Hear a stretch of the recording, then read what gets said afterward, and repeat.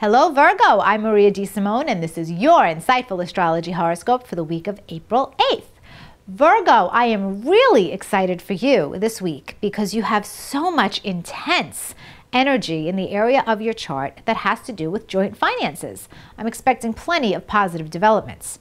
Here's what's happening. On Wednesday, a new moon will fall in this area of your chart. And if you happen to be married, you might get positive news about your spouse's income. If you're not, that's okay, because this rules money that comes to you from sources beside your own income, but that can be anything from an inheritance, royalties, investments paying off, a tax refund, who knows? It could be absolutely anything that is financial, and it's positive. There's new developments. If you happen to have a lot of debt, you're going to create an exit strategy now to release yourself from this. And that will become more clear after Saturday when Mercury, the planet of communication and the mind, enters the 8th house. Mercury will be here until May 1st, so you really will develop a solid plan to help fortify your long-term financial future.